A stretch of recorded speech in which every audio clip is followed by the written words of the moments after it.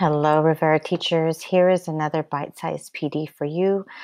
This PD will be covering Vocaroo and how to create your audio and then insert to Google Slides.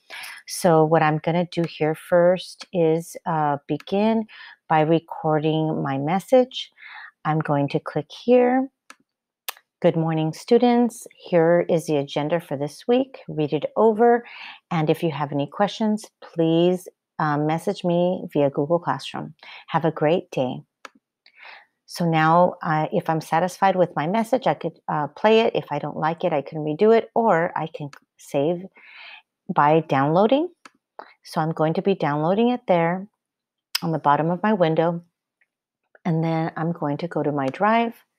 I have my folder already created. As you can see it here, I put a couple of symbols in front, so that way it'll be in the front of my folders. But I personally like to open my folders so I can slide it in. It just works more smoothly. I don't like to have items accidentally added to other folders or just released in the drive, and then it's hard to find them. So I just open the folder and I drag in. And now I know for sure that it's going to be living in this folder.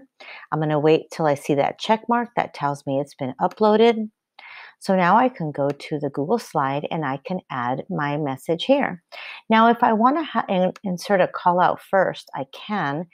And I can click and add, for example, this symbol here. I can add color or a white background. And then I might give it a color and then add dimension to the outline. And now I'm ready to slide it in. So I'm going to go to Insert and click Audio. It's going to open the most recent inserted audio that's in the drive, which is this one here. And now I can select, and it's going to insert it here. There you go. And now I have my audio message here. I can click it. Good morning, students. Here is the agenda for this week, and see that it's the right one. So now this is how you can insert a Vocaroo audio message for your students. This is very handy, not just for inserting to an agenda or an interactive classroom, but you also can add this to your worksheets. So for example, if you have math worksheets that you're adding to slides and assigning them, then you could read the directions for the students. And this would be very helpful for students that need that extra support and need repeated directions.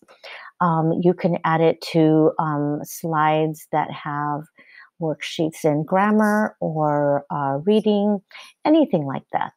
You can also teach your students how to use Vocaroo. And for example, if you have a passage that is a fluency passage, you can insert a fluency passage to the slide and then teach them how to add a Vocaroo, because it is free. They can add it to their drive, and then they can record themselves reading the passage and then add it to the slide. And now you have a sampling of their reading fluency. So these are just some ideas. I hope you enjoyed this bite-sized PD on Vocaroo. And if you need other help, please don't hesitate to call on me. Have a wonderful day.